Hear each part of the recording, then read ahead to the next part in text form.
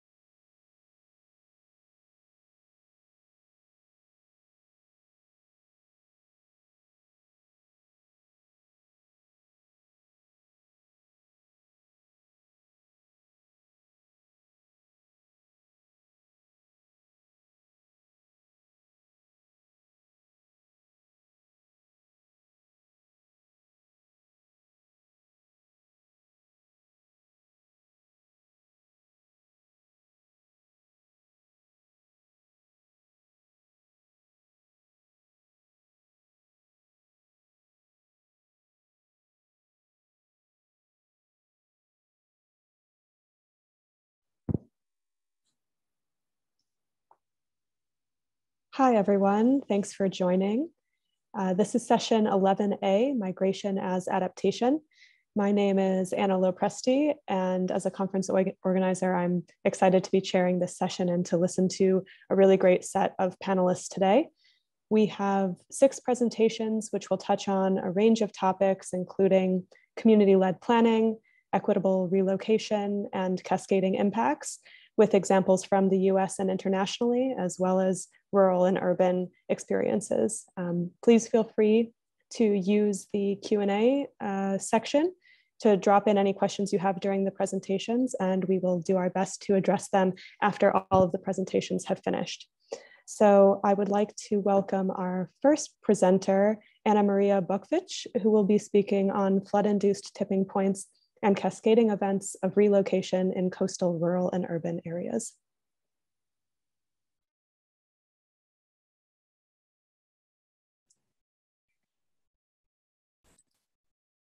Thank you all for being here. I hope you can hear me well. I will be again talking about tipping points and cascading events, and I will not talk much about coastal hazards and climate change impacts that coastal zone is experiencing, because I'm sure that we are all aware here about what's going on in that general area, and I will immediately move to a discussion on relocation decision-making.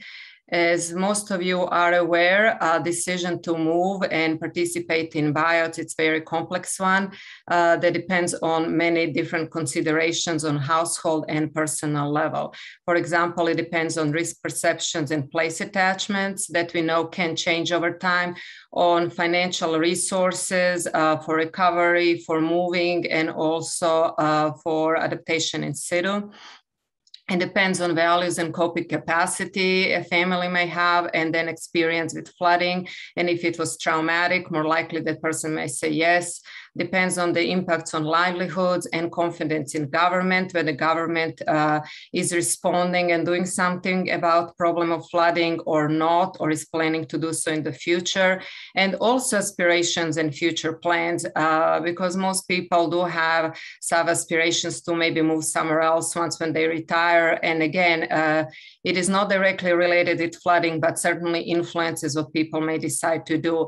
And all of these and many other factors out there, they are deeply personal, really cumulatively can lead to decision to move. And moreover, to kind of the threshold when somebody will say, yes, okay, I'm now committing and will explore this option.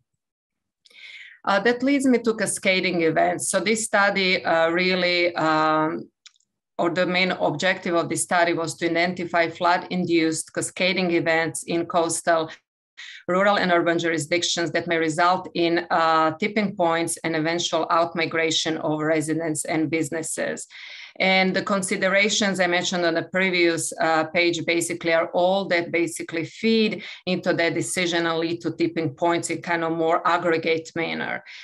So we are also trying to identify what are those early signs of potential tipping points or maybe cascades that we can influence through policy and planning adjustments that could influence the eventual outcome or out-migration.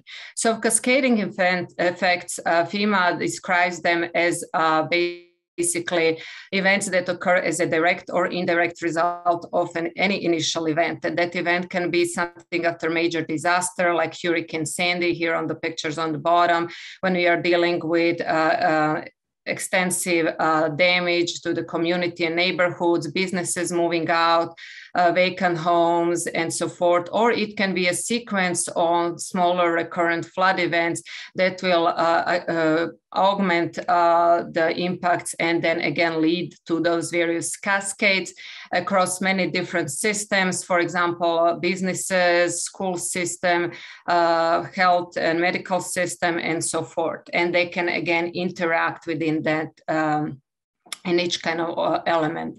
As of tipping points, Francois Jamon said that, or defined them as points where small change can trigger much larger nonlinear and offer irreversible change.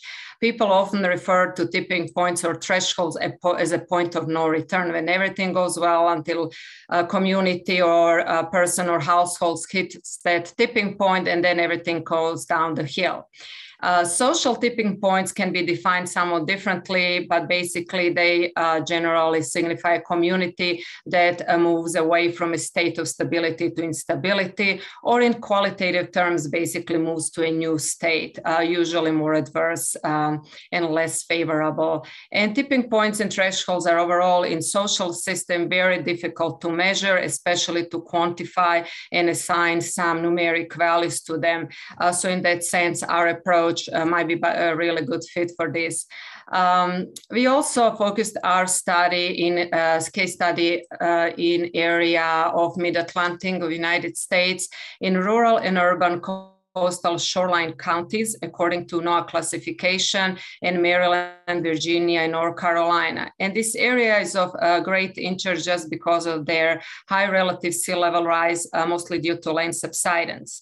So this area is experiencing land subsidence because of a number of different factors, namely glacial isostatic rebound and significant aquifer depletion. And again, in rural areas, that's happening because extraction due to for irrigation, and in urban areas, It's really to support industry and also public use. And then also there is land compaction. So in addition to land subsidence, a lot of these areas are very low elevation with many different waterways. And hydrological system in watersheds in these three coastal areas is very complex as well. On top of that, all these different areas have very outdated and poorly maintained stormwater infrastructure. In the rural areas, usually it's just canal and ditches, they're not dredged properly, and now with high tides and more rain, basically they overflow every single time. And in urban environments, it's just outdated infrastructure that was not updated. And why this area is also of great interest to really understand what's going on and what might transpire in the future because of coastal hazards is just because there's a lot of important stuff there, a lot at risk. So in rural areas, we have number of poultry and hog farms and agriculture and growing basically seafood and aquaculture industry. And in urban areas, we have a number of important cultural, historic, and geopolitical assets, and also in Hampton Roads, military assets and federal facilities, which are, of course, of significant importance for national security.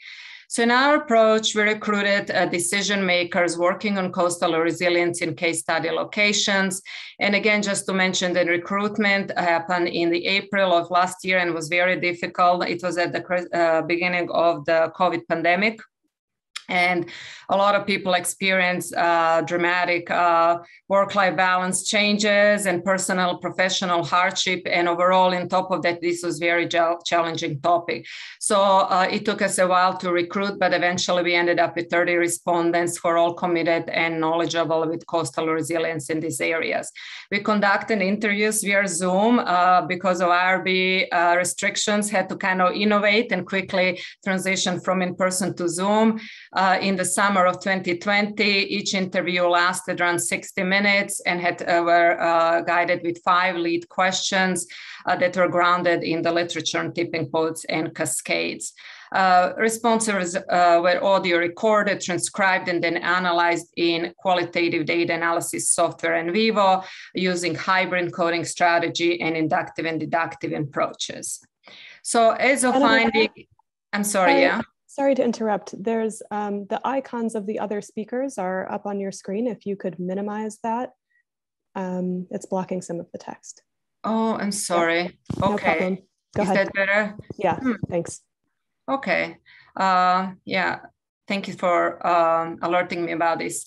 So as of cascading events, again, this is just a synthesis of some of the findings we have, but on a question, what are some of the cascading events in both rural and urban environments, respondents said that primarily events that could induce cascades would be nuisance or recurrent flooding, followed by storms and hurricanes, and then sea level rise that could exacerbate flooding.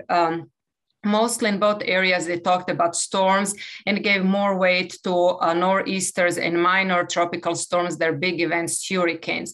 When they talked about hurricanes, it was mostly about prior events that happened, like Hurricane Katrina and Sandy, and what would that mean for this region if something like that happened, but not as of if something would directly happen.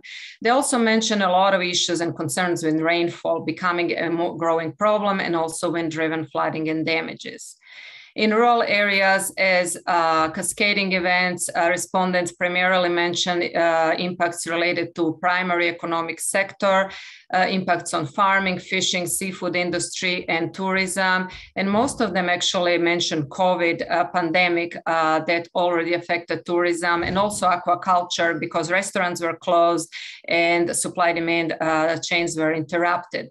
So basically, they're saying that may serve as a demo what can happen and how they are dependent on tourism and that can become a challenge with more frequent flooding. They also said, because of that, it was evident if there are no jobs, then there are no taxes, and then no taxes, school system and public services like emergency response and others can deteriorate. And almost all respondents were talking about broadband as being significant factor that can influence how these cascades will unfold, being kind of factor that can lead to better adaptation and more strong and resilience. In urban areas, the respondents talked about pre-existing socioeconomic disparities between neighborhoods and ongoing social problems, meaning that different neighborhoods would respond differently based on what they are already experiencing related to other urban issues. They also noted in urban environments there are different levels in interconnectedness and dependencies which are more complex, with some households or families living in one municipality, working in another, and they're having kids in school in the third municipality. They also mentioned significant concerns with quality of life and developmental pressures, meaning that many developers in urban environments, it seems, are already aware and shifting slowly investment from high-risk areas further inland or uphill, or in places like Richmond, Charlotte, or Durham. But unfortunately, also in many places that are environmentally sensitive. As of tipping points, in rural respondents and urban agreed that it would be probably a major hurricane, either consecutive hurricanes or major or direct hit, followed by sea level rise that would lead to long-term sustained flooding, or as in urban areas, they call it constantly nuisance flooding. And that could lead also to outmigration.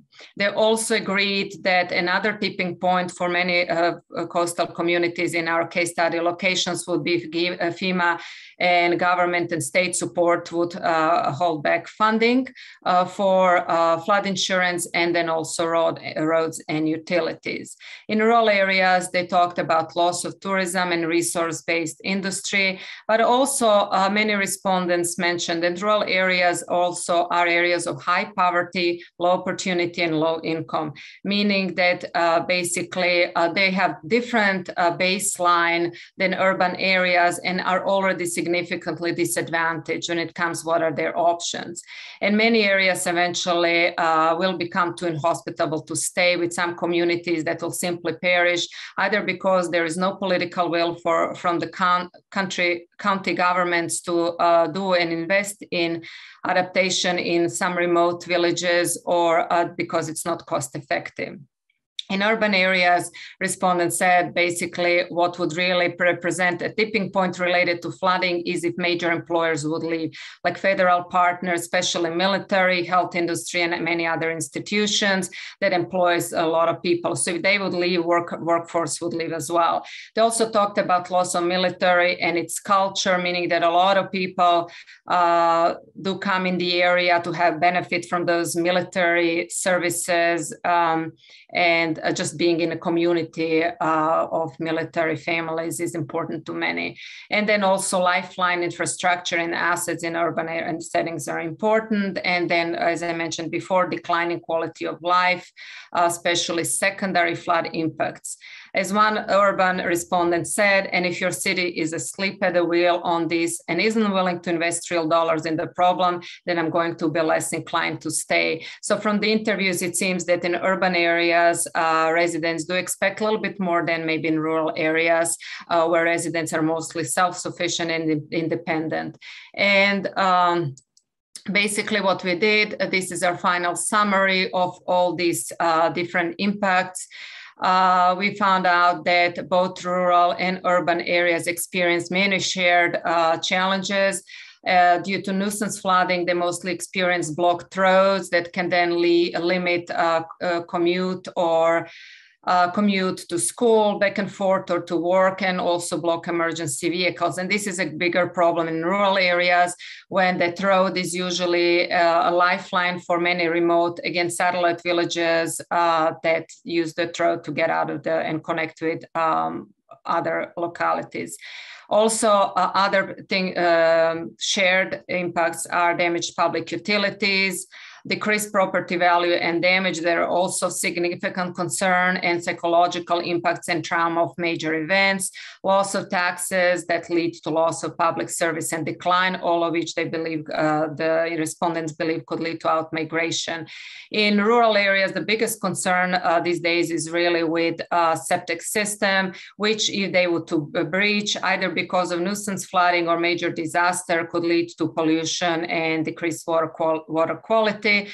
And in urban areas, it's really loss of jobs and investments that could affect quality of life and increase in crime. That always seems very important for urban residents. So with that, thank you so much for listening in. And I'm sharing this photo of Croatia just to end up a little bit more positive note and encourage everybody to try to strike a balance between adaptation in place and that in relocation to ensure that coastal areas stay vital and exciting for a long time. Thank you so much. Thank you so much, Anamaria. Next up, we will have Sarah Kamal, who will be presenting on Planning with Dignity, Indigenous Community-Led Climate Migration Planning.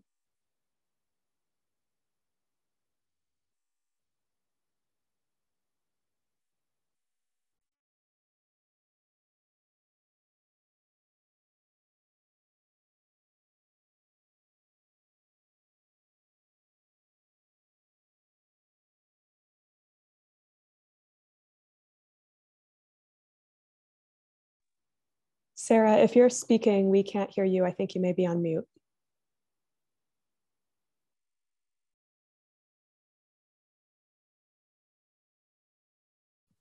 Sorry about that. Thank you. Can everybody see me? There we go. Okay. Still getting a hang of how to do all the proper stuff with Zoom. I apologize for that. Hi, everyone. Salam, Nehoma. My name's Sarah Kamal, and I am Chinese, Canadian, Iranian, and I'm speaking to you from the Musqueam land where the University of British Columbia, Vancouver, Canada is based. I also do research with the Climate Migration and Research Refugees Project on climate migration practices and policies. So my talk today is about Indigenous climate migration adaptation. I will be diverging a little bit from my original title and abstract with apologies. I will discuss the context of Indigenous-led adaptation planning in Canada, present a case study of an ad hoc relocation of an Indigenous community, then briefly highlight Indigenous community-specific adaptation lenses of possible inspiration for Indigenous-led work here in Canada. My purpose is not to suggest any solutions, but just to scope out the landscape. Starting with the context, Canada is the second largest country by landmass, but the 37th largest by population. We have 38 million people. These are some of the numbers for the last 8 years of internal disaster displacements captured by the IDMC. In part due to our low population density, Canada's future climate displacement risk is understood to be relatively low compared to other countries. Small remote communities in the north and west are most exposed, vulnerable to coastal erosion, sea level rise, storm surges, and communities in the north also impacted by melting permafrost and thinning ice, warming 3 times faster than the global average. Urban areas along the coast are also affected, as are inland wildfires, communities affected by wildfires and coastal river flooding. While Indigenous communities comprise 5% of the population of Canada, they are currently making up about 30% of those displaced every year. They've already endured forced relocation historically for non-climate related reasons, like making way for aluminum smelters, parks, cattle farms, hydro dams, urban housing, or because the government has felt that administering social programs would be done more cheaply with them located elsewhere, or has wanted them to help the government assert Canadian sovereignty over the Arctic. Restricted to living on the less desirable land of reserves, having international and provincial boundaries drawn through their home territories, and subject to assimilationist and racial segregationist policies in the Indian Act, like the pass system, First Nations peoples' movement has been highly controlled historically, often blocking them from seasonal migration and other traditional practices. Then, as part of the largest class action settlement in Canadian history, the Truth and Reconciliation Commission was set up. The commission established that 150,000 Indigenous children were forcibly separated from their families and relocated to residential schools across Canada, and were subject to malnutrition, illness, forced labor, physical and sexual abuse, and death. A recent trauma was the discovery of the remains of 215 children in an unmarked grave at a residential school in Kamloops, British Columbia. The official death toll for that school was 51. The government has now pledged $22 million to find, identify, and commemorate children in other unmarked graves. 2 Catholic churches on Indigenous reserves were burned yesterday. Despite multiple displacements through centuries of colonial policies, Indigenous communities have shown extraordinary resilience in preserving their language, their traditions, and land-based ways of being. They've already experienced the dislocations that all of us now face.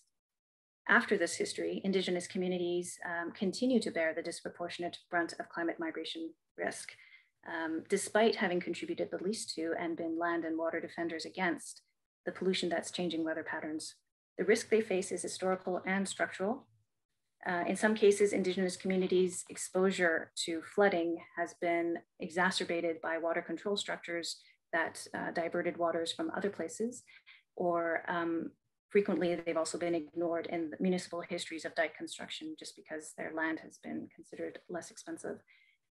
Coastal Indigenous communities like Tuktoyaktuk, which is an Inuvialuit community in the rapidly warming Western Canadian Arctic, is at the forefront of exposure.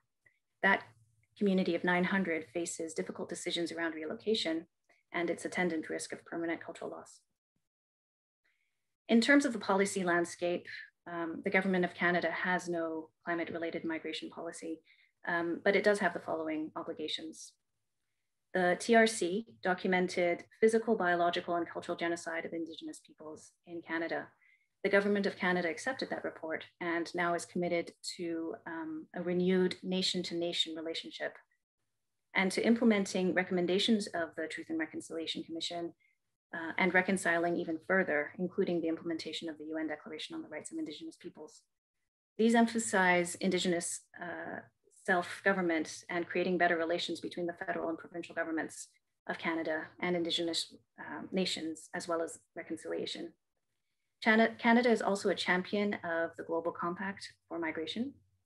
And under that, there is the report on Indigenous peoples' rights in the context of borders, migration, and displacement, which is considered to be a complement that offers advice to states on upholding Indigenous peoples' rights, experiences, and needs in migration policy. As the GCM is a non-binding agreement, this is a political commitment more than a legal one. On the other side, moving to the obligations of Indigenous communities, the Truth and Reconciliation Commission believes in the revitalization and application of Indigenous law and has been calling on communities to recover and practice their own distinct legal traditions. The Indigenous peoples of Canada are categorized into 3, the Métis, the First Nations, and the Inuit. And the trouble is that often at the band and village level, communities are too small to manage anything like that. There were historical nations, but those have been fragmented through disease, relocation, and government policies that restricted people into small settlements. The Canadian Royal Commission on Aboriginal Peoples in 1991 recognized this problem and said, quote, "We have concluded that the right of self-government cannot reasonably be exercised by small separate communities. Whether First Nations, Inuit, or Métis, it should be exercised by groups of a certain size, groups with a claim to the term nation. They will have to reconstruct themselves," unquote. So the 3 Indigenous peoples have collective bodies that work to represent them collectively in negotiations with the Government of Canada. There are different layers at which they produce resolutions while working with individual communities. I'm not aware of any that pertain specifically to climate adaptation and migration, although I do know the Assembly of First Nations has been working on emergency management related resolutions at some length. In terms of the shift to self-government, it's a very difficult and complicated situation. There are 53 Inuit communities, 630 First Nation communities, representing 50 nations, 50 languages, and the Métis. People are governed under the Indian Act. The Métis and Inuit are not under the Indian Act. Some communities are covered by historical treaties, some are not. The Inuit have a separate status with the Crown. It's a really complicated space. And with a lot of difficult transitions happening. Some communities have moved to self-government and some are in the process. Colleagues who are working in the field tell me that they're exhausted by the number of consultations going on In other words, you kind of check a number of boxes, like if you're an Indigenous woman who also is disabled, for example, your phone keeps ringing. Briefly, for the case study of relocation, there were 4 communities, First Nations communities, living around a lake called Lake St. Martin in the province of Manitoba. One community called the Lake St. Martin First Nation chronicled what happened to them in a video that I've set in front of you over here. I recommend watching it, it's quite instructive. Basically, 3 water structures were built over decades, starting in 1961, diverting waters from other situations which might have affected farmers or cottagers and flooded their communities frequently to the point that it became a yearly occurrence. And this gradually, the rising waters gradually also impoverished the community. All of this was done without consultation. In 2011, there was a big flood and the waters did not recede. And there was an evacuation of the 4 communities, which then became forced relocation. The First Nations suggested a site for rebuilding, but instead they were housed in a more expensive abandoned military site, which was not culturally appropriate. Non-First Nations communities were compensated much faster than First Nations communities were. The video documents the toll of all of this on the First Nations, but also it's clear that afterwards the First Nations mobilized. The UN Special Rapporteur on the Rights of Indigenous Peoples brought the concerns of Lake St. Martin First Nations residents to the attention of the Government of Canada in 2013. A class action suit was brought against the Government of Manitoba by the 4 First Nations and won $90 in damages in 2018. Finally, in May 2021, community members from the First Nations enacted a 2-stage return home 10 years after evacuation. 91 people from Peguis First Nation are still evacuated as of now. While this case is particularly bad, it highlights a few patterns that are visible across different cases. One is an ad hoc approach to climate-related disaster, which is across all jurisdictions, First Nations or not. The second is an unequal government reaction to Indigenous disaster versus non-Indigenous disaster. Third is structural aspects to risks that Indigenous communities face. A fourth is not listening to Indigenous perspectives in disaster response. And a fifth is the greater long-term cost to the government of not acting in accordance with their obligations. Now, quickly, a couple of Indigenous lenses. I'd like to point to this first one called Wampum. It's by Kelsey Leonard at the University of Waterloo in Canada. This, in her words, is a framework for adaptation to sea level rise informed by Northeastern and Mid-Atlantic coastal Indigenous knowledge systems. She herself is originally from Shinnecock Indian Reservation on Long Island, New York. She suggests wampum as a strategies of witness, acknowledge, mend, protect, unite, and move as a decolonial alternative to other sea level rise strategies like para, protect, accommodate, retreat, avoid, and AAN, armoring, acquisition, and nourishment. The other framework is by Robin Bronin, Delise Pollock, Jacqueline Overbeck, Deanne Stevens, Susan Natalie, and Chris Mayo. It's a governance framework that would enable the co-production of Indigenous and Western scientific knowledges and also establish local Indigenous-led environmental monitoring and assessment. This has been set up as a process for Alaska Native communities to make decisions around relocation while centering data collection and analysis in their own communities, rather than having that outsourced to external consultants. So while it's heartening to see these frameworks as useful examples and inspiration, I'd like to close with some thoughts on the challenges in this work in Canada. Well, one is the need for community isolation due to the pandemic. It's unclear how long that will continue. Second is that trust building and relationship building takes time and the consultations have been exhausting. A third is that engagement is a struggle for some communities.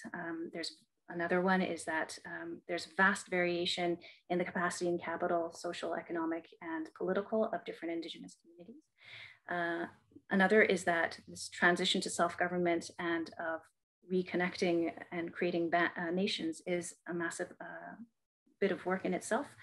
Another is that the burden adaptation is being put on individual communities. Well, now that you're self-governing, you can take care of it. While they're struggling with daily crises linked with historical impoverishment, intergenerational trauma that the rest of Canadian society doesn't understand. There's murdered and Indigenous women at enormous rates. extraordinary health problems, including diabetes. There are suicide clusters of children. There's lack of infrastructure that's taken for granted. There's a level of denial in Canadian society at large, almost to the point of gaslighting around the ongoing injustice subsumed under the general rhetoric of Canada the Good. And then in terms of migration as adaptation, there needs to be so much cooperation across multiple jurisdictions, which is really hard enough with municipal, regional, and provincial federal groups. And we're expecting Indigenous communities in mourning to cope. All of this makes me think of the article by Kyle White, Too Late for Indigenous Climate Justice, which asks whether we are able to repair the scars of colonialism and act with accountability and consent with Indigenous communities, as well as take urgent environmental action in time. That the tipping point of no return of ecological damage will occur before governments manage the relational tipping point of reconciliation. So the action that we will take in the future may well be on the backs of Indigenous communities without their consent. I really hope we're not there, but I do think about it a lot. Thank you. Thank you so much, Sarah, for that incredibly compelling talk. Next up, we have Marla Nelson, who will be speaking on adaptive migration, bridging planning, policy, and practice for climate justice. Good evening, everyone. Thank you for having me here today. I'm Marla Nelson from the University of New Orleans, and the work that I will present today is based on a research project that I conducted with a number of colleagues listed here. And the project was funded by the Water Institute of the Gulf with the goal of helping implement Louisiana's comprehensive master plan for a sustainable coast. In beginning my talk for today, I want to make a brief land acknowledgement. Our research was conducted in Terrebonne Parish, Louisiana, which is the traditional land of the peoples of the United Homa Nation, the Grand Caillou-Dulac Band of the Biloxi Chitimacha Choctaw Tribe, the Ile-de-Jean Charles Band of the BCC, and the Pointe-au-Chien Tribe. All of them continue to be stewards of the land and contribute to the vitality of the place, and their tribal claims must be acknowledged and centered in adaptation decisions. So the purpose of our project, it was a multi-year project, was to understand directly how residents of frontline communities were responding to immediate and long-term environmental changes, how households and communities were making their adaptation decisions, and really understand the continuum of adaptation, with most households trying to adapt in place before those that relocated ultimately doing so. We also wanted to identify what were some of the most promising adaptation responses and the planning and policy barriers to relocation, and all with the goal of trying to inform more just and equitable relocation policy and action. So we focused on Terrebonne Parish. This is located, it's a county or parish in central Louisiana, located along the coast. The key city, Houma, is located about 65 miles southwest of New Orleans. And a number of linear communities have developed from Houma along the bayous that flow southward into the Gulf of Mexico. Houma derived its name from the Houma peoples who first settled in the parish in the 1800s. And were followed by Acadians who were exiled from present-day New Brunswick and Nova Scotia. And they came and settled in this area. So to this day, this part of Louisiana remains a center of Indigenous and Cajun culture. It's also a place that is facing severe land loss. This map here shows the land loss since 1984, and it's projected to continue. So these communities are facing this existential threat. And people have been moving. They've been moving from the bayou communities further up. And this graphic shows the migration from 2000 to 2010. Those who've remained in these communities tend to be older, lower income, And, these trends are expected to continue, when we are able to look at the current census data. I do want to make a point, though, that this adaptive migration is hardly new, and that the peoples of this land have been moving up really for generations. So to get at our research, we conducted semi-structured interviews with 58 residents of these bayou communities, people who were currently living within them or people who had relocated, as well as 29 interviews with state and local officials and planners, community leaders who were working for organizations that work towards environmental restoration and climate justice, as well as some university researchers and business leaders. Our interviews were conducted face-to-face. We were able to do these in 2018 through 2020. So before COVID hit, we were fortunate. All of our interviews were recorded, transcribed, and the data were analyzed using deduced qualitative software. So today, in the interest of time, I'm just going to present a few findings and innovations that resulted from our 29 professional interviews. So our professional interviewees, when we talked about the prospect of relocation and what could be done to increase the mobility of people who wanted to leave, one of the key challenges that came up again and again were conflicting planning and policy goals. In Louisiana, there's been, a greater realization that people, well, one, that they are moving, but that more people are going to have to move. And that there have been programs proposed to help people who are living outside of the levy system to help buy them out. As the earlier graphic showed, that people are relocating on their own. But, in the Coastal Master Plan and in a variety of adaptation planning processes, although the idea of helping people retreat and helping people relocate if they wanted to is a goal, it's not one of the only goals. At the same time, the Coastal Master Plan and other planning processes emphasize increased recreational development in these communities. And you can see the two images on the left show that there are increased recreational homes, part-time residents for people who want to come in and enjoy the fishing and other amenities that these communities have to offer. So while the development codes are allowing this type of activity to occur, at the same time, there has been a retrenchment for services for longtime residents, the closure of schools, businesses closing and leaving as the population moves. Also, there's been a big emphasis on helping not just people to move out of harm's way, but to promote recreational development and preserve this part of Louisiana as a working coast, and making sure that we're shoring up the infrastructure for oil and gas and all the other industries that are there.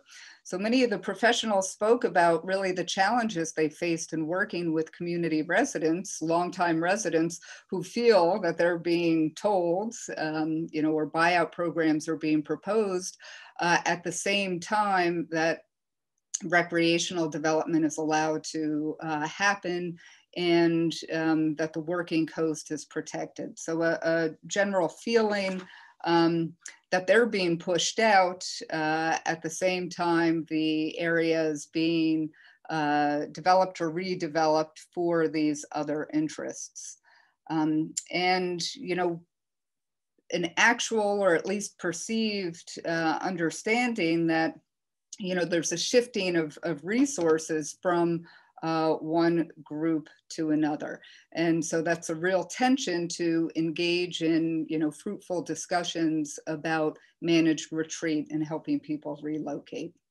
And while buyouts and relocation are looked upon favorably by many state officials, academics, really there's a lot of pushback by local officials and a real concern about the fiscal impacts of the full-time population moving away, and also the maintenance costs if buyout programs are expanded.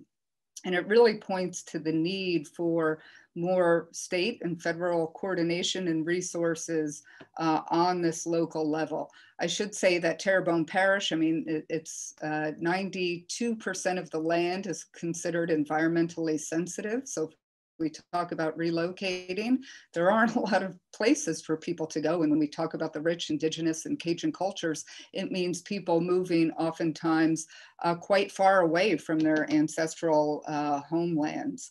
And so more action and resources are needed to, think about how to guide safer residential relocation, make this more appealing to local governments in terms of minimizing tax revenue losses and supporting infrastructure investment.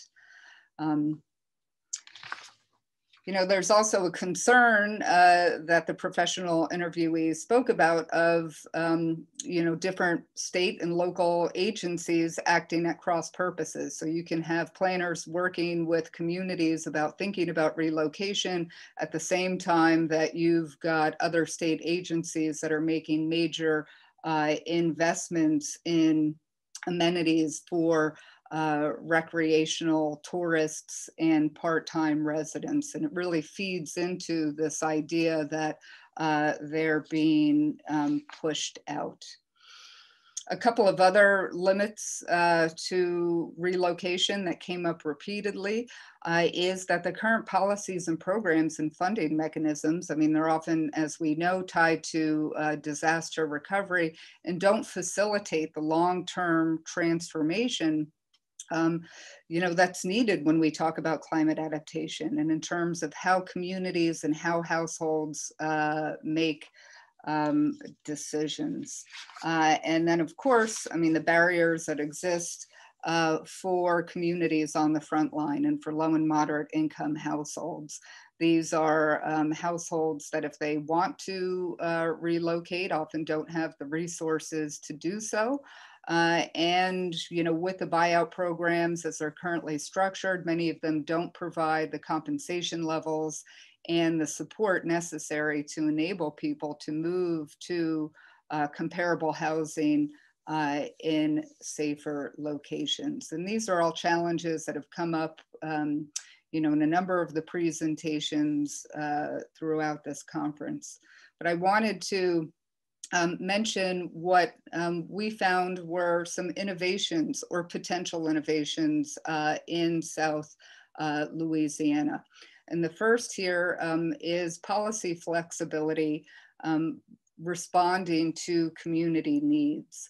The state of Louisiana, their Office of Community Development, received a $48 million grant from HUD to relocate Île-de-Jean-Charles from land that was disappearing to a settlement about 40 miles north of their original community.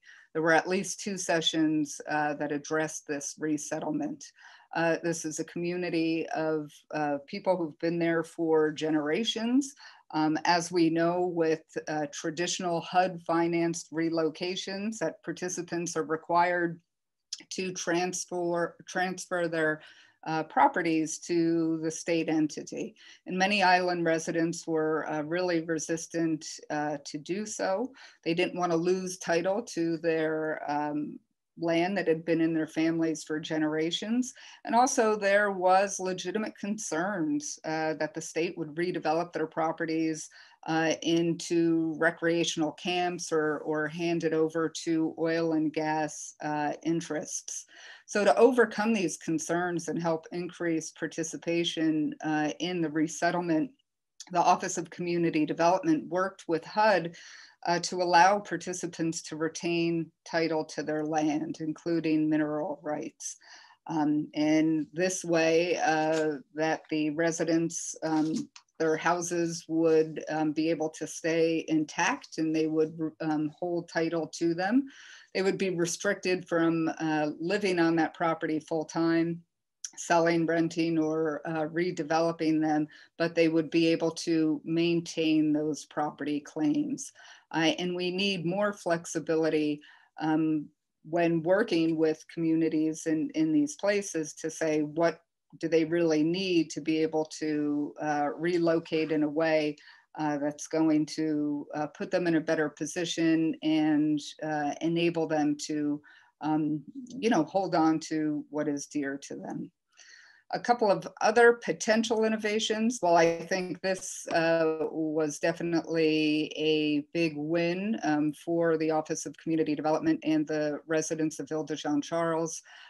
We have some other potentially positive developments. We need to have adaptation planning and decision-making that occurs at larger geographic scales. And in Louisiana, we launched something called the Louisiana Watershed Initiative. This was launched in 2018 in response to some devastating floods that occurred in 2016. And these were floods that dumped 20 inches or more of rain in parishes throughout the state. And in response to that, the state was able to get a very large flood mitigation grant to say, hey, we need to rethink how we manage flood risk within the state and do so in a way that is regional and will require coordination and cooperation among numerous different government agencies. So there was certainly some hope about this new way of thinking about planning around flood risk in Louisiana, but certainly folks are really cautious about what this will entail. But the funds will support and have been supporting statewide planning, watershed modeling, data collection, and also the funding of projects that each of the watershed communities select to implement. As part of the Louisiana Watershed Initiative, the state just implemented its first state buyout program. This program has just been unveiled and it was designed looking at buyout programs elsewhere in the United States, looking at what's worked and what hasn't.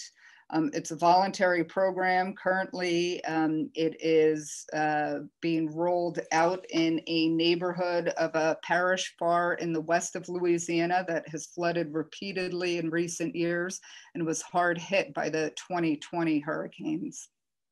The state buyout program is targeting low and moderate income households, and as something that was brought up numerous times throughout this conference, that raises real equity considerations that low and moderate income communities are often asked to move. Sorry. Marla, we are at time if you are able to wrap up soon. Thank you. So looking at this buyout program and, potentially being very innovative for the state, and the way it's structured is to provide additional compensation and resources for those households that decide to move, and some hope that it could reduce inequities among neighborhoods or communities who are contemplating buyouts. So that's it. Thank you.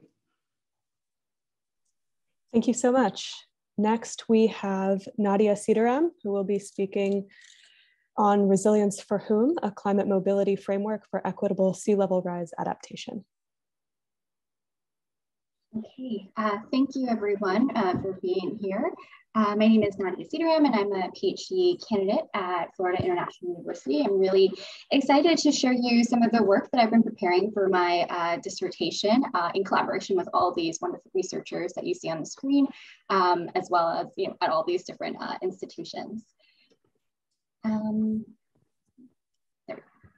Sea level rise, as we all know, really presents this dynamic, ever-evolving spatiotemporal risk. It is a challenge of deep uncertainty, and it will affect communities of varying vulnerabilities in different ways over time.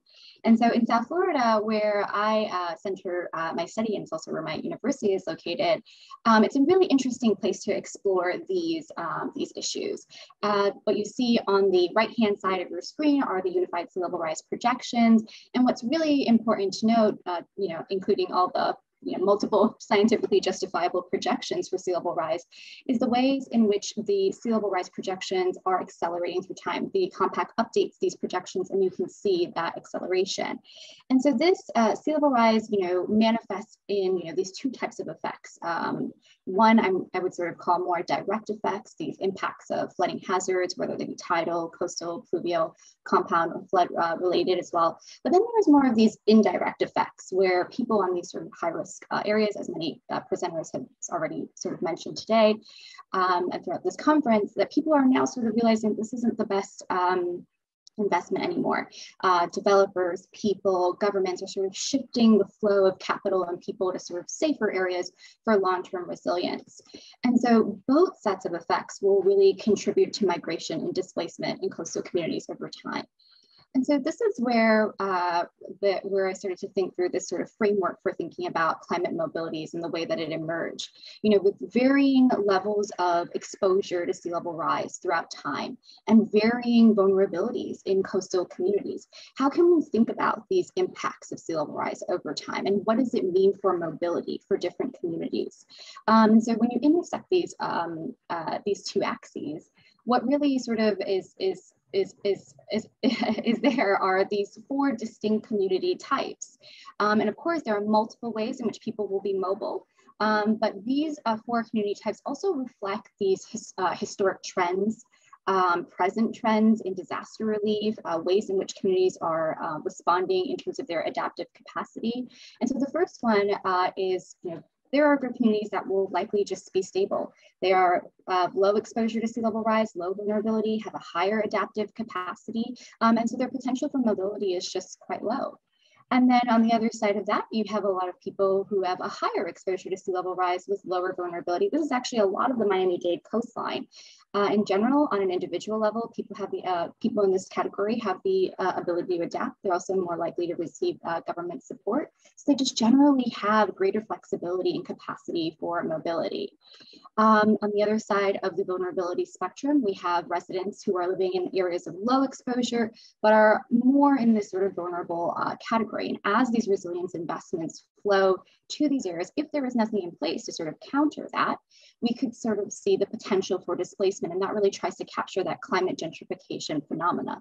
And finally, we have the trapped typology, where people have high exposure, high vulnerability, lower adaptive capacity in general, fewer disaster relief and public benefits moving towards these areas, and policies that favor economically robust protection are also not likely to sort of favor these areas.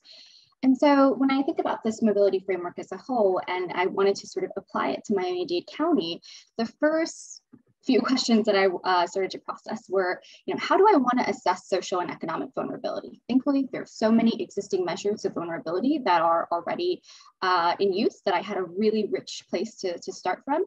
But one thing that I really noticed about these existing measures, they kind of think through vulnerability on the scale of like 0 to 1. You have the census tract or whatever census unit you're using, and a score is given from 0 to 1. And so my research is kind of shifting away from this a bit, and instead we are looking at relative vulnerability, and I'll explain what that is in a second.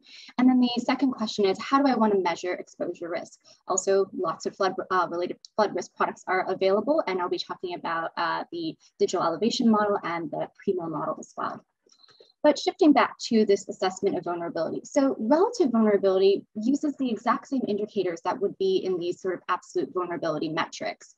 But the difference is, instead of aggregating them and weighing them, we are trying to understand how these indicators, these characteristics, these processes kind of converge geospatially to make certain sets of communities higher on the vulnerability scale or lower on the vulnerability scale. And it allows us to have a more nuanced feature of social vulnerability. In order to do this, we had to use model-based clustering. So we used an EM algorithm with the MCLUST package in R, and the indicators were constructed using American Community Survey, ACS data from the census, and as well as data from HUD as well. So hopefully this makes it a bit more clear what the social vulnerability profiles are. So on the left-hand side of your screen, you see Miami-Dade County and all its different census tracts. So this analysis was done at the tract level. And on the right-hand side, you'll see the box plots that show the distribution of these different indicators that we selected for this analysis. So we have the percentage of elderly populations. We have here the percentage of the Black population, really because Miami-Dade County is a city, the city of Miami was founded during the Jim Crow era, and the legacy of historic segregation, discriminatory housing policies is still very much alive and present in the county today. We have foreign-born individuals, not necessarily an indicator of vulnerability in Miami, but when coupled with limited English-speaking skills, that does tell us something about who's living where. Education, access to vehicles, poverty level, whether or not you're a renter, that's cost burden, receiving public benefits, unemployment, and whether or not you have health insurance. All of these indicators are being measured on this y-axis here. So you're seeing the percent distribution of these indicators within each of these profiles that have been determined to be the lower vulnerability profiles. And on the second y-axis, all we have here is median household income. So the lightest green region here, or these sets of tracks, represent the lowest of the lower vulnerability profile. They map onto what we know are very wealthy regions of Miami. We move into the moderate vulnerability profiles. These are again representing more working class, middle class areas.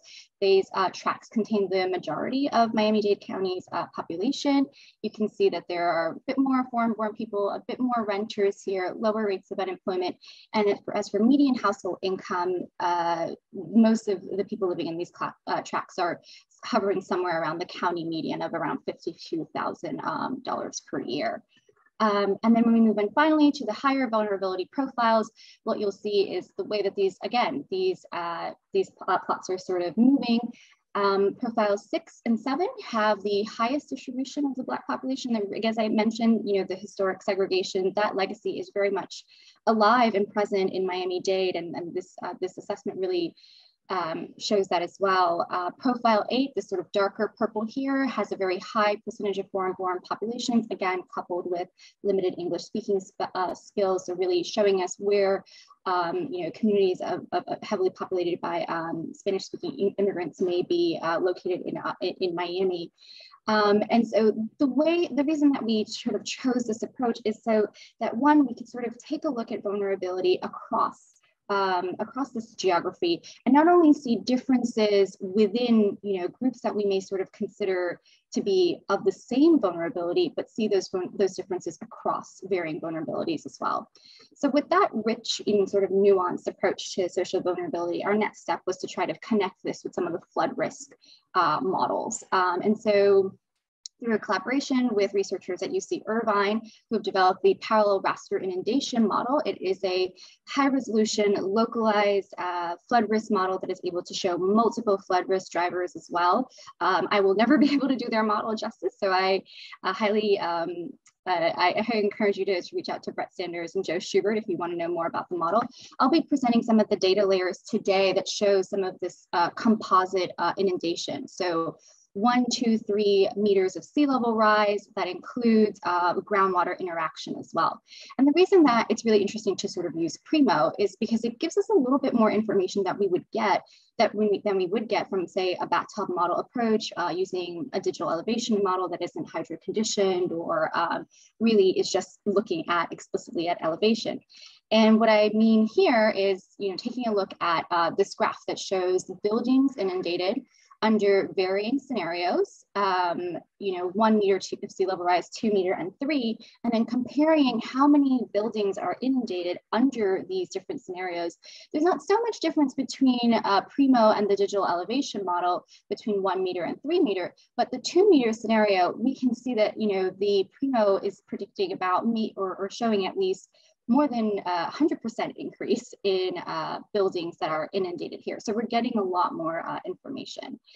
And so now combining this with the social vulnerability profile information and just taking a look at the primo models again, just inundation, sea level rise scenarios, plus interacting groundwater, I'm able to sort of differentiate what properties would fall into these sort of stable, migrating, displaced, and trapped properties here. And so I've used properties here to get us closer to this sort of population estimates. So that's the next step of this research. And what you're really seeing here under a 1 meter sea level rise inundation scenario is, for the most part, there are a lot of properties that are still above water and not inundated. I want you to pay really close attention to this area here, because when I take those other layers away, you can see here, these are the most at-risk properties for being inundated under a meter of sea level rise. The blue represents these sort of trapped populations. And I know the yellow is a little bit difficult to see, but I promise it's there around Miami Beach and some of these western areas in Miami as well, also along some of the Miami River here. But by the time we get to a 3 meter scenario of sea level rise, we see those colors really flip. And I think what is really interesting about, taking away, what we know to be inundation, what you can see here are the most stable properties or areas in Miami, and the areas most likely where residents currently living are likely to be displaced over time, because they are still above water in this sort of 3 meter scenario. And so the next steps for this research are, one, converting these buildings, these properties into population estimates. It's great to have that knowledge, but it'd be really wonderful to kind of put a population estimate to who's living in those buildings. The other is ground truthing, really trying to figure out, whether or not this framework maps onto real life at all. As some of the presenters mentioned here, people are mobile for many reasons, not just sea level rise. And so trying to figure out how people are actually feeling about that. I conducted 40 interviews already to that end, and so that analysis is underway, and that will lead to a larger county-wide survey. And then lastly, and not in sequential order at all, but continuous engagement with some of our community partners and stakeholders on this research. And to close out, I'd like to say what is presented is not deterministic. My hope for this framework is that we can choose a more equitable future when we sort of have this information presented to us. And that is all. Thank you. Thank you so much, Nadia. Next, we have Simon Richter, who will be presenting the Dutch Plan B, Keeping Retreat on the Table in the Safest Delta in the World.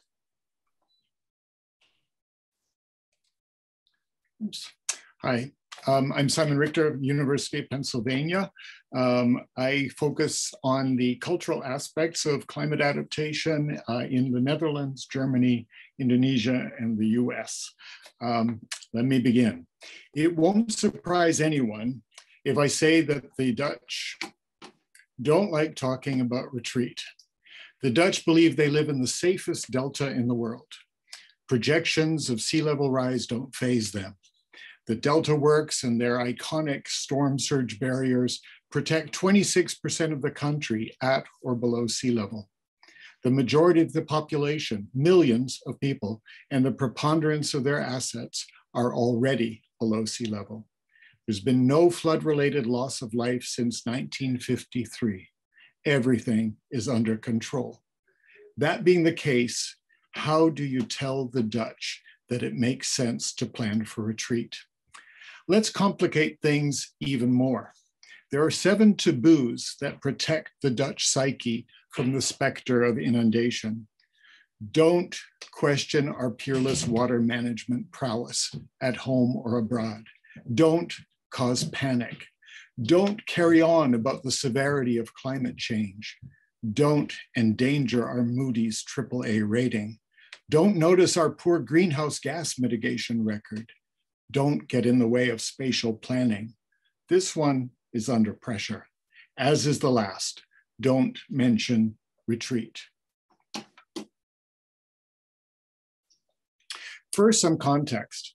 In 2008, the Second Delta Commission was tasked with preparing the nation for the effects of climate change. Taking the 2007 IPCC report as reference, the Commission recommended that the country prepare for sea level rise of between 65 centimeters and 1.3 meters by 2100 and 2 to 4 meters by 2200. Retreat was not on the table. Our delta, the coast and its hinterland, is home to a vast wealth of economic, ecological, and social values. It's inconceivable that the Netherlands would want to sacrifice this wealth. By and large, the guidelines and the sentiment of the Second Delta Commission still guide Dutch water defense policy. The precautionary numbers the Delta Commission proposed depend on not including the uncertain contributions of Antarctica. The 2014 Delta scenarios used for planning at the national level trim the numbers even further. Worst case scenarios assume a maximum of 40 centimeters in 2050 and a maximum of 1 meter in 2100. But things started to shift in 2017 when the renowned Water Research Institute Deltares quietly published the results of a policy hackathon under the title, "What if Sea Level Rises More Rapidly?" Concerned that the Netherlands was seriously underestimating the risk, a multidisciplinary crew of almost 30 experts calculated the limits of the water defense systems and proposed adaptations for scenarios ranging up to 20 meters. The analytic part of the hackathon was elaborated and reissued more officially in September 2018, you see it on the right, under the title, Possible Consequences of Accelerated Sea Level Rise for the Delta Program. The new report claimed that the Delta works would be adequate until 2050 and that it was necessary to begin planning for higher sea levels immediately. An infographic showed the limits, costs, and interestingly, the nagging virtual proximity of Antarctica. Up until this point, the discussion about accelerated sea level rise flew under the public radar. That changed in early 2019 when a national weekly published a splashy article with the title, "Sea Level Rise is a Bigger Problem Than We Think, and the Netherlands Doesn't Have a Plan B." Shortly thereafter, a landscape architect, Erik Jan Pleister of Lola Landscape, countered on social media with what he called Plan B. It showed an inundated Netherlands with the dunes as barrier islands and a new coastline in the east, forming a lagoon with raised and floating cities as well as floating agriculture. Pleister addressed retreat head-on. The inhabitants of the lower parts of the country will have to move themselves and all facilities, infrastructures, and employment opportunities to the east. Along this eastern coast, the economic heart of the country will be reconstructed. But statements such as these still fall on deaf ears. The same cannot be said of Deltares' next move. It released a publication called Strategies for Adapting to Higher and Faster Sea Level Rise, which spelled out adaptation pathways the hackathon had hinted at. Crucial for public debate were 4 images that represent distinct ways to approach sea level rise. The drawings are in a cartoon style designed to disarm the viewer. Protect Closed shows the Netherlands as a fortress and foregrounds massive pumps required to drain polders and rivers. Protect Open emphasizes the spatial consequences of keeping rivers open to the sea. The bustling image of Advance involves offshore land reclamation, a new airport, and the creation of a freshwater lake along the length of the coast. All 3 of these mean doubling down on armoring the coast, regardless of the costs in terms of carbon footprint and environmental impact. Only the 4th, moving with the flow, technically accommodate, makes room for the sea and implies retreat. The 4th is also the only image that gestures subtly towards the borders with Belgium and Germany, Duitsland, that would come into play because of migration. Deltares' efforts paid off. In 2019, the Ministry of Infrastructure and Water and the Delta Commissioner established the Sea Level Rise Knowledge Program. Their remit extends to exploring adaptation pathways and timelines for the future, but emphasizes the elimination of sea level rise uncertainty and the viability of existing measures first. The 4 pathways in their pictures were widely distributed. Marjolijn Haasnoot, Deltaris's climate adaptation expert, appeared on television, radio, online, and at town halls. What became increasingly apparent was that the long-term choice had resolved into 2 diametrically opposed strategies. The 2 versions of protect were simply not enough. The only serious alternatives were advance, which resonates well, or accommodate plus retreat, which resonates poorly. Although the Dutch won't decide to construct a coastal seawall anytime soon, every decision to build new housing, infrastructure, and other buildings at levels lower than 2 meters above sea level is a wager that they will eventually will. This matters. The Dutch want to build 1 million housing units in the next 10 years. The Delta Commissioner and the Union of District Water Authorities publicly and urgently advise caution. Should the Dutch persist in building below sea level, it will be because they are proceeding with what I call a too deep to fail policy. So how do we motivate actions that lay the groundwork for a massive measured relocation to the east? I suggest that we start by adding 4 pictures that represent possible outcomes based on the choices the Netherlands makes. Let's call them 1, the big gamble. Dutch priorities remain the same. Dike reinforcement continues, as does investment in the lower Netherlands. Perhaps the Paris Climate Agreement is a success. Perhaps sea level rise is limited to 1 meter by 2100. It's a big gamble, but who knows? Maybe the Dutch will be lucky. 2, hostile takeover. Sea level rise accelerates, a massive storm strikes, and the Dutch water system fails. The lower Netherlands are flooded. The economy is devastated. Millions seek shelter in the east. The Dutch are dependent on international aid. 3, capital flight. Moody's decreases the Dutch credit rating. Investors flee to higher ground.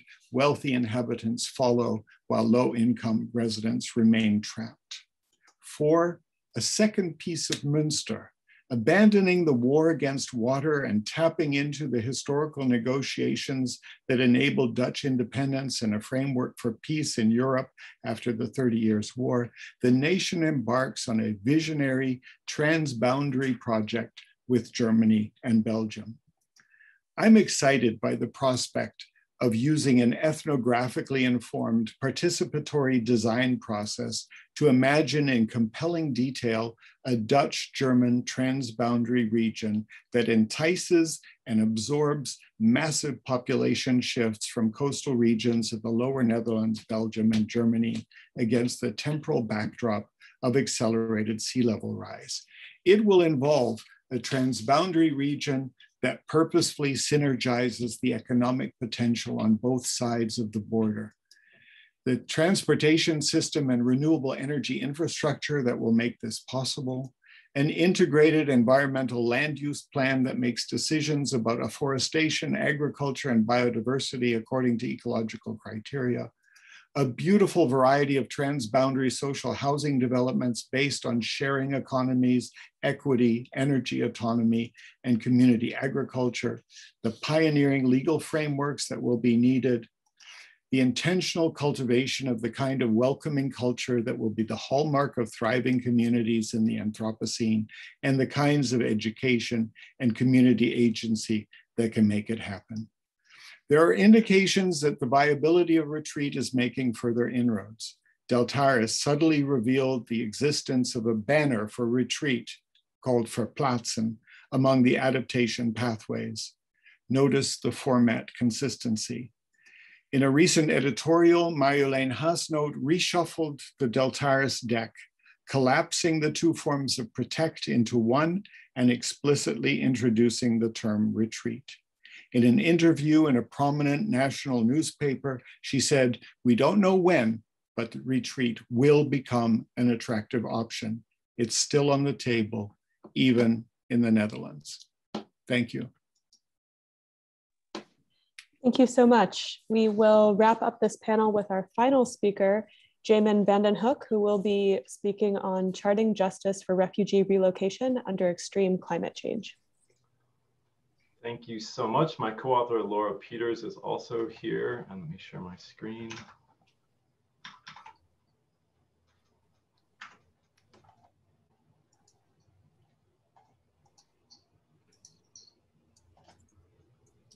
All right, thanks so much for the introduction. Really have enjoyed the presentations today. My virtual background is getting crazy. We're going to go through with it. Thanks for the introduction. My name is Jamon van den Hoek. I'm an associate professor at Oregon State. This is Laura Peters, a postdoctoral research fellow at University College London. We're going to be talking today about charting justice for refugee relocation under extreme climate change. And just as a note, this is part of based on a forthcoming chapter in the book Global Views on Climate Relocation and Social Justice, edited by Jola and Siders, who are both taking part in the same conference. So there are 26 million refugees across 132 of the world's 195 countries. This is a global phenomenon. This is a long-term phenomenon as well. We've had refugees formally for almost over 70 years now. Refugees are international migrants who have been forcibly displaced from their home countries due to violence or persecution for a variety of reasons, and have been granted formal protections under international law. And the vast majority of refugees seek asylum in neighboring countries. So this is a regional and global problem, but it's also in a sense a very local problem. One thing that's not very well appreciated is that refugee camps today will likely still be occupied, which is to say inhabited, for decades to come due to so-called warehousing policies. Now, these are nation-level policies instituted by refugee hosting country governments. The goal of these is effectively to securitize refugees. It isolates refugees geographically, marginalizes refugees economically, and broadly denies them rights to migration and employment. It's also an excellent predictor of protraction, that is to say the duration of refugee settlement in camps, as well as dependence on host governments. It increases protraction and it increases dependence. And this is far from being a small problem. More than 75% of refugees as of 2019 were living in a protracted refugee scenario, which is where 25,000 refugees from the same country live in a camp more than 5 years. So this is a large scale phenomenon that is not nearly appreciated in terms of its detrimental effects on refugee lives and livelihoods. Separate but compounding these challenges to warehousing is climate exposure. Refugee camps are increasingly exposed to climate hazards such as landslides, flooding, droughts, and heat waves. Many of you may know about flooding in Cox's Bazar that attained international attention in 2017. This is a recurrent challenge. And these challenges are made all the more difficult because of these restrictive migration and communication policies imposed upon refugees. Warehousing policies, even in those kinds of extreme climate events, warehousing policies restrict refugees from leaving the camp. We know that migration, voluntary migration, is a strategic decision to mitigate climate effects. We've seen 5 presentations preceding ours that show the value of voluntary migration, or the potential value to mitigate climate effects. Refugees don't have that luxury. They don't have that right. Compounding all of this again is that we know extreme temperatures are all but guaranteed with projected climate change at current refugee hosting regions across sub-Saharan Africa in particular. This is an important deviation from our research. We are not talking about future climate refugees where people will be leaving. We're talking about current refugees who in all likelihood are going to be still living in camps a decade from now. And given that over 1 million children were born refugees over the last 3 years, those children are going to stay refugees through 2040 when this projected period that we're seeing here represented begins. That means climate change is expected to broadly make refugee hosting regions unsuitable for lives and livelihoods, not just by the refugees, not just for refugees, but also for refugee hosting countries and communities that the refugees interact with socioeconomically when possible. This work is from Xu et al., published last year, focuses on the climate niche and the abandonment or the disappearance of the climate niche across the world. Their model suggests that under the RCP 8.5, so-called business as usual scenario, 3.5 billion people, roughly 30% of the projected 2070 global population, will have to migrate in order to move into a supported climate niche that we've seen, that we've all depended on for the past several millennia. Refugees are included in that population. So we have this challenge, right? We have the compounding effects of restrictive warehouse policies that confine refugees to camps for years, and extreme temperatures. Together, those may result in refugee camps acting as climate traps. So how do we address these intersections between current refugees, migration, and climate change? Can we look to existing policies like and frameworks like the Global Compact on Refugees, which was published in 2018, the Global Compact for Safe, Orderly, and Regular Migration, published in the same year, or something as sort of long-standing and respected as UNFCCC, published originally in 1992. None of those grapple with these effects. You look for terms like climate change, you'll come up empty-handed. And so while refugee camps are not permanent solutions, the purpose of refugee camps is to offer security and a basic standard quality of life prior to finding an alternative durable solution, such as voluntary repatriation, integration into the host country, or resettlement in a third country. And where refugee camps no longer safeguard the human rights of refugees, they are simply no longer habitable. Where short and long-term durability cannot be achieved in the original refugee camp sites, planned climate relocation may be a necessary solution to avert a cascading humanitarian crisis, where refugees are initially forcibly displaced from violence, only to be forcibly displaced again or trapped by the extreme effects of climate change in places of supposed refuge. And because the planned relocation of refugee camps is likely to be costly in terms of finances, politics, and social aspects, in most cases, it should be pursued only after other options have been exhausted, such as pursuing preferred durable solutions or choosing to make refugee camps more durable through policy changes, like allowing refugees more permanent structures and more freedom of movement and communication and so on. So refugee camps, as any human settlement, are more than physical infrastructure, but represent spaces of relative stability, habitation, and hope.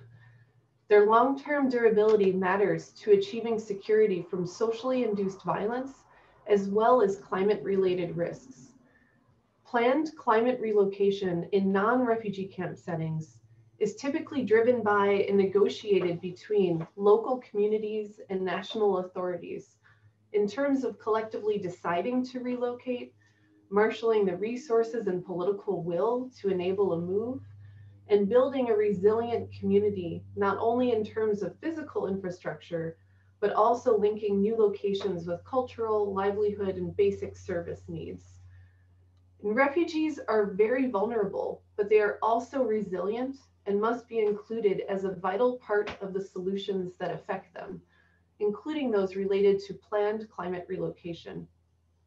Even when it has been decided that planned relocation is necessary, the already very complex process of planned climate relocation becomes all the more challenging in refugee camps due to the demographic, social, institutional, and political barriers at play, which we have represented in this slide, and the diverse stakeholders, including but not limited to refugees, hosts and other local communities, national authorities, and the international community involved in decision-making. There are also advantages when compared with typical non-refugee communities, and we have a few identified here, such as those related to attachment to place, resources that they may be able to marshal, and rights that they are given by way of the 1951 Refugee Convention. At a basic level, relocation strategies would benefit from social justice principles, which guide the fair and compassionate distribution of power and resources starting with the right of all human beings to benefit from a safe and pleasant environment, according to the UN. The concept of social justice, we should mention, has been well discussed by social scientists, theorists, and philosophers, but it is a far from unified field owing to the diversity of perspectives on what constitutes a just world. Justice is not just about who causes climate change and who is most affected by the impacts of climate change, but social justice should also guide how we manage and mitigate these impacts moving forward. For example, distributive justice raises questions about the fair distribution of benefits and costs. Procedural justice is concerned with ensuring a fair process to guarantee fair outcomes. And restorative justice seeks to restore relationships and avoid stigmatization while fighting against injustice. An approach to the planned climate relocation of refugee camps that leverages distributed, procedural, and restorative justice seeks solutions that are durable from the perspective of refugees, host communities, and national and international policy communities alike. And so we conclude by offering the following 4 recommendations in pursuit of socially just climate relocation of refugee camps, which are: number 1, restrictions on voluntary migration of refugees from camps should be recognized as being detrimental to climate change mitigation and adaptation, and refugees should be granted explicit international assistance and protections from the effects of climate change. 2, the UNHCR should begin planning for climate relocation in refugee hosting regions that are expected to become unlivable due to climate change.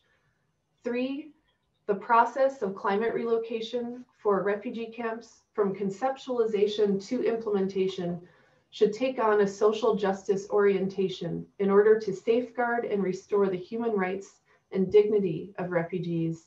And finally, 4, further research should be undertaken on the planned climate relocation of refugee camps, including the extent to which this adaptation strategy can mutually benefit refugees and host communities. We thank you so much for your attention, and we look forward to any discussion that we may have time for. Thank you both so much. We have about 2 minutes left in the session, so unfortunately, I don't think we have time to field questions right now, but please keep in mind that if you go to the attendees tab of the conference, you can see everybody who has presented, everybody who's attending, and you can set up a one-on-one meeting to follow up with any of your fellow panelists or any attendees that have questions. So thank you so much to this fantastic panel. Please enjoy the remainder of the conference. Thanks so much.